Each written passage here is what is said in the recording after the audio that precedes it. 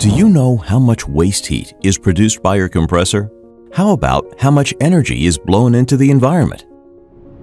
As the energy price and demand are growing globally, it's becoming more and more valuable. Up to 94% of the electricity input to a compressor is converted to waste heat.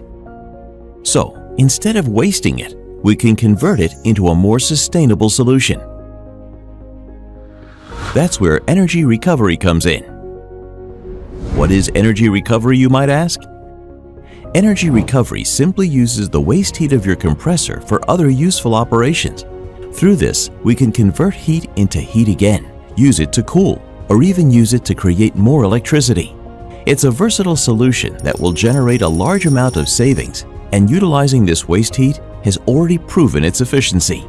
Till now, our energy recovery solutions has already helped save 1.3 billion kilowatt-hours, 809,000 tons of CO2, and 1.36 million trees.